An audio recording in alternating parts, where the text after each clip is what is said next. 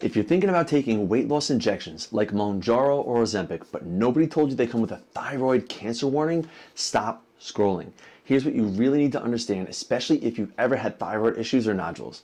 These medications work by mimicking your body's gut hormones, the same ones that tell your brain you're full and help regulate blood sugar. That's why they're so effective for appetite suppression and weight loss. But like everything that changes your body signaling, there's a trade-off.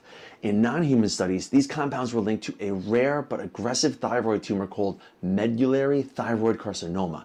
Because of that, every GLP1 medication, including Mounjaro, Wegovy, and Ozempic, carries a black box warning from the FDA.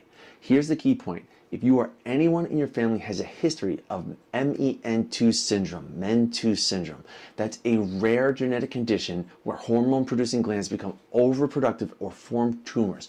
Or if you've ever been told you have thyroid nodules, you should absolutely not start these medications without a full review from your doctor. This isn't just a casual side effect. Medullary thyroid cancer can grow silently without any symptoms until it's advanced. So before jumping on the weight loss injection trend, make sure you understand your own health history. Always get proper screening and medical clearance from your GP because prevention is way more powerful than regret.